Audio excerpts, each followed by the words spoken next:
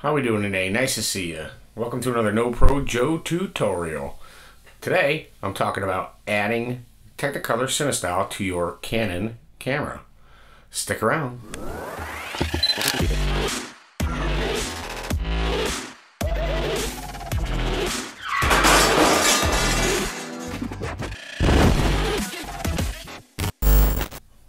Alright.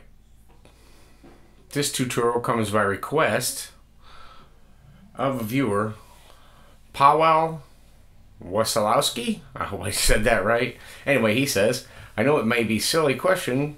Could you make a tutorial on how to you installed those profiles? Well, there you go. This is how I do it. It's actually super easy.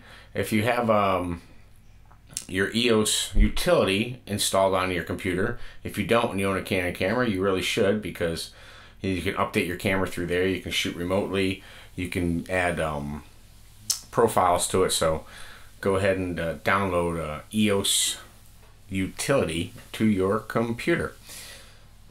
Alright, let's get into it. So the back of your screen, you'll see your color profiles. And right now you can see I have Faithful on there for a color profile.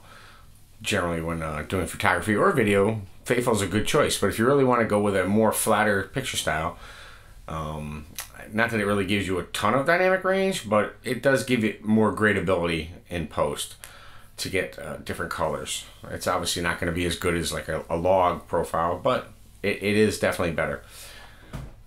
So you can see I already have Cinestyle installed on here. You can see it right there. But when you open your camera up, it's going to say auto in all three of these user positions. So you want to add Cinestyle to, 1 or 2, whatever's best for you. And you can see you can adjust everything as far as your sharpness, your contrast, your saturation, your color tone right in the camera. So we're not going to worry about adjusting any of that inside of your utility. Alright, so let's go ahead and jump into the internet and download Technicolor Cinestyle. So you're basically just going to type in Technicolor Cinestyle, and you'll get this screen will come up, and you click on download the Technicolor Cinestyle. Pretty simple, straightforward. Right here, you see they show you the differences in the profiles. Just go ahead and click download Cinestyle. Okay, allow it, and there it goes in your download folder. And it's just going to be a file.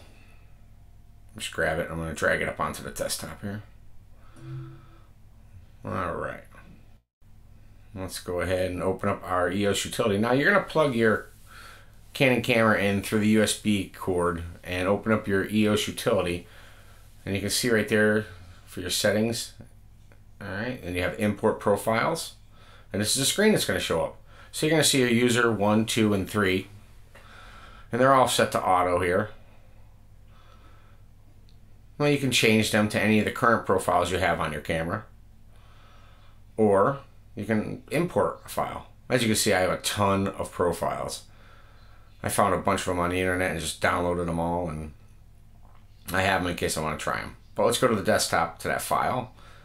There it is. And there it is. It's a PF2 file. Click it. Open it up, and there it is. And it shows you all your settings for it, the ones I showed you on the back of the screen that you can adjust in your camera. I'll just usually leave it the way it is. It's fine. Hit OK. And now that's it. That's all there is to it. It's on your camera. So now you can go back into your camera. Now let's just show you a little difference. You can see the difference. I'm sorry about the focus. It keeps going in and out. I didn't move it to manual focus. So right here, you see the difference in the color of the screen. Faithful. You can barely see the wall behind. Now let me change it to Cinestyle. Whoop, look at that.